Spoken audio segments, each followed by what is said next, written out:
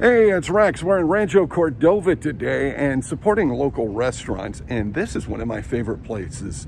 It's on Zinfandel and White Rock, Petali. Okay, what does Petali have to offer? Great Italian food.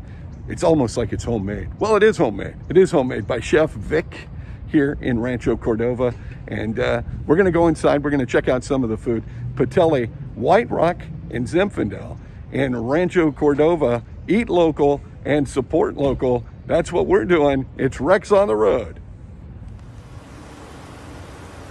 And Vic, what is that? This is Campanelli noodles with Alfredo sauce and fresh veggie mix. And the fresh veggie mix is broccoli, carrots, red bell peppers, and zucchini.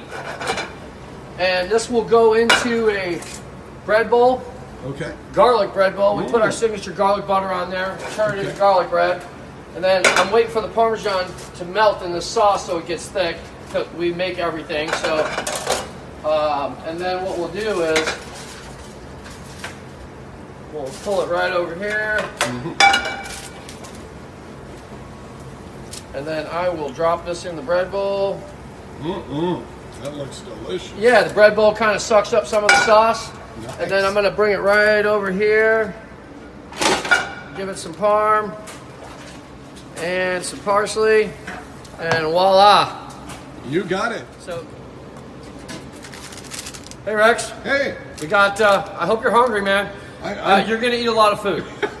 This is a spaghetti with red sauce and homemade meatballs, and again in our garlic bread bowl that we make. And you're gonna be super full, man. So I hope you're not eating anything else the rest of the day. And then we got a pizza coming out of the oven in just a minute. All right. All right. There we go.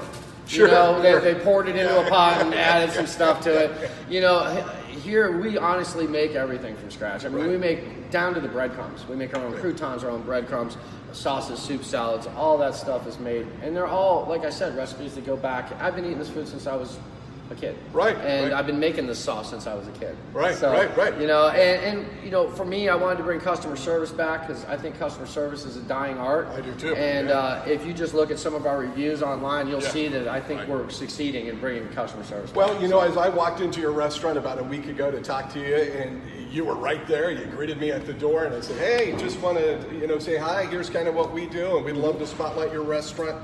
And so it was great, one, to see your new restaurant, and that you guys are doing something that's traditional in the sense of the Italian food, but something that's kind of non-traditional now, and that's from scratch. Correct. And then the fast part, where you can